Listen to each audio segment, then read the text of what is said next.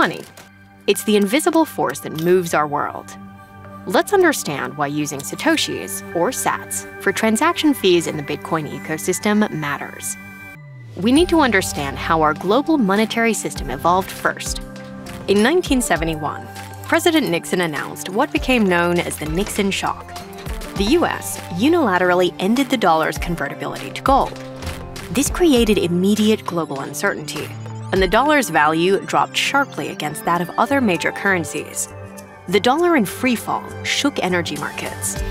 In 1973, the US struck a deal with oil-producing nations, especially Saudi Arabia, to price crude exclusively in dollars. Despite no longer being gold-backed, this petrodollar arrangement propped up international demand for the dollar. By 1974, this new system was taking shape. The dollar wasn't backed by gold anymore, but any country that wanted to buy oil, which was everyone, still had to use dollars. Any nation wanting energy independence now also needed dollar independence. These became intrinsically linked. The cultural impact was profound. The dollar became synonymous with global trade and power. Now, compare this to Bitcoin. Paying transaction fees in sats creates a similar demand for Bitcoin.